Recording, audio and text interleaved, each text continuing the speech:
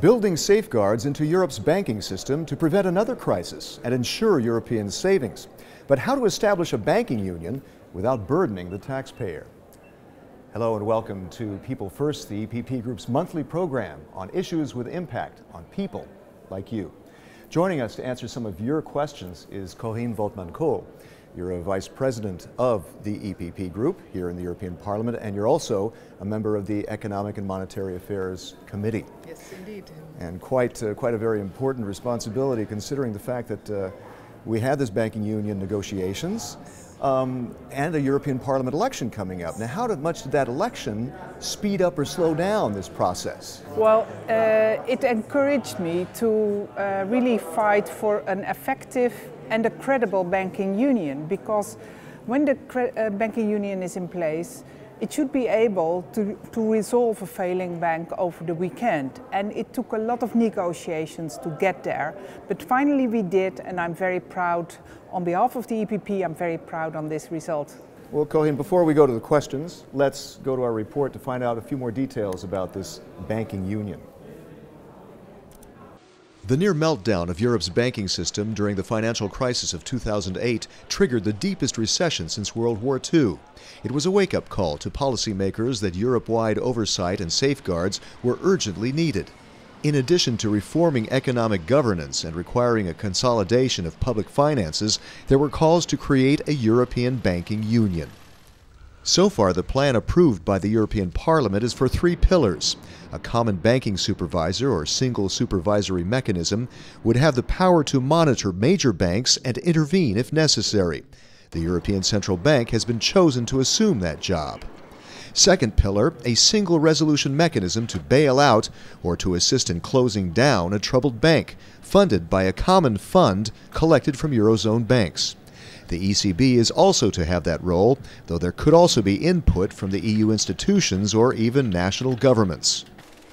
Third pillar, a common deposit guarantee of up to €100,000, guaranteed by a common Eurozone fund. The plan is for the ECB to begin its bank monitoring in November this year. The single resolution mechanism is to come into force in 2016. The deposit guarantees are so far insured only on a national level, but eventually a Eurozone fund is to cover them. Some countries, like Germany, are concerned about greater financial burdens and are reluctant to grant wider powers to the ECB. Some of those new powers could require a change of the EU treaty, a lengthy process. But EU policymakers are urging action now to begin putting the safeguards into place before a crisis comes knocking again. And what about those countries that have opted out, like Denmark, like the UK? I mean, how do you have them part of this banking union? Well, ECB banking supervision will now be established for all banks inside the Eurozone.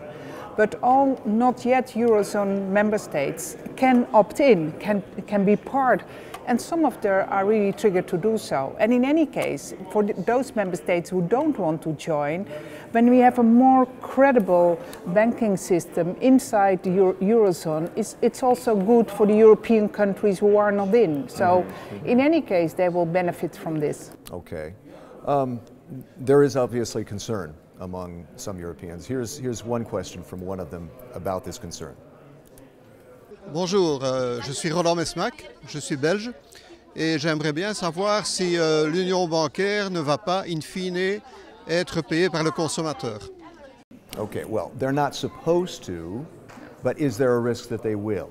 Well, there is much more assurance that not the taxpayers, but that the investors will pay for a failing bank, because that is now assured in a European directive, so European legislation, which will be implemented in all the member states of the European Union.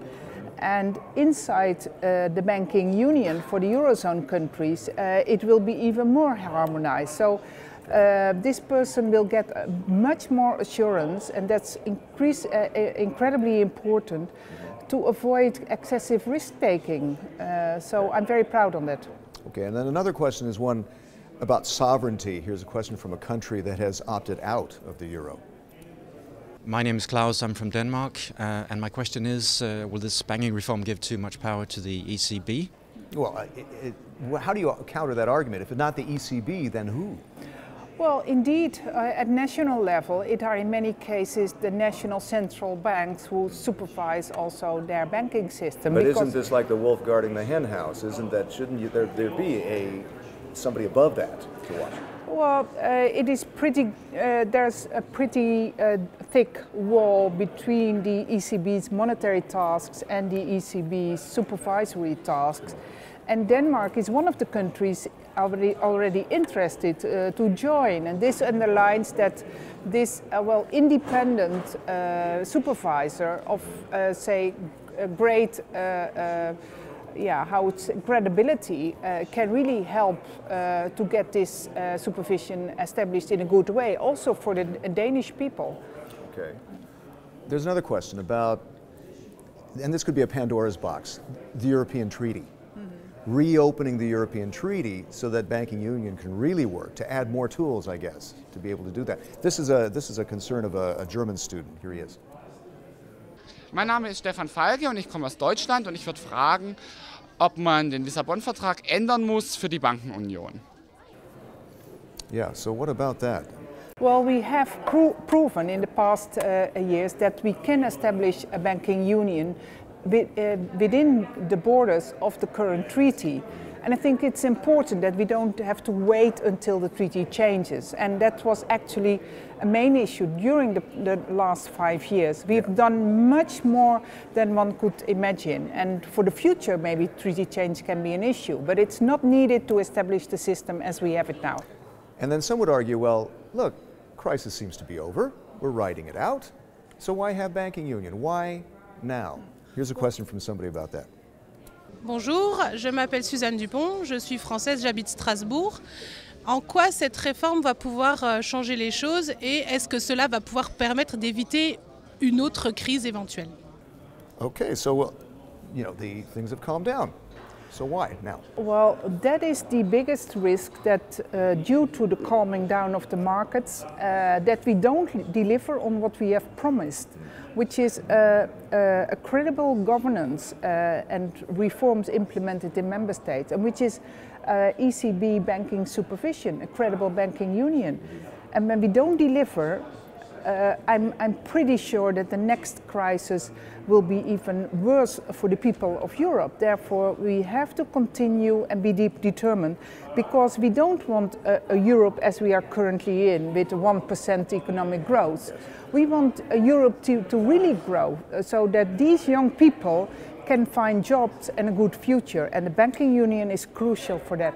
And here's something a bit related to that, what you were just talking about, is that there is what many believe is a silent crisis still going on, the fact that you don't have enough affordable credit for companies, for individuals, and this is something that an Italian woman is very worried about. Mi chiamo Bianca Sandri e vengo dall'Italia.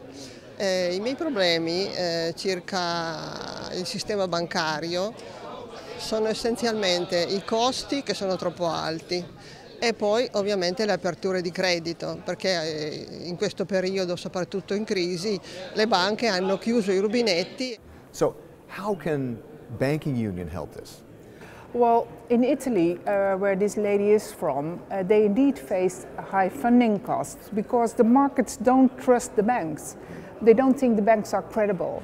And when we get this ECB supervision, in the starting phase, these banks will be torn inside out in order to show whether they are really credible. And that will help this transparency, recapitalization if needed, that these banks are trusted, and then the funding costs will go down automatically, which is extremely important for the SMEs in Italy, Spain, Ireland and other countries. And you think the fact that you've reached now an agreement between the European institutions on this plan, do you think that instills confidence that could maybe help the markets? Well, indeed, I think the very ambitious agreement we achieved in itself will help, but also that we will implement it pretty soon in next autumn, this autumn of 2014.